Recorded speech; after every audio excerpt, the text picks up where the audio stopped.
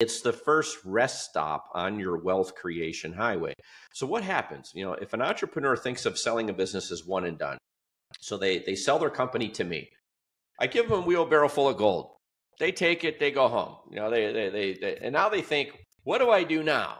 What do I do next? What's the next thing I can create?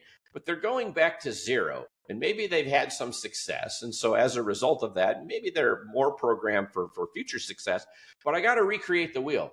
And I tell people, you just spent 10 years, 20 years building a great business. Why think of it as being done?